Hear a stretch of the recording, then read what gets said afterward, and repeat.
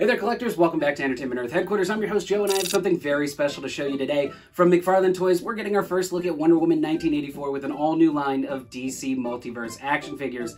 Come on in and take a closer look. As we know, these action figures come with collector cards and stands. Now, here we have two different versions of Wonder Woman.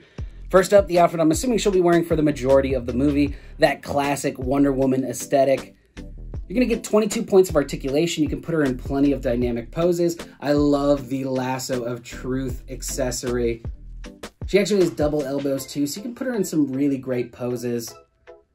And this figure includes both versions of the Lasso. You have the one in action here and the folded up one.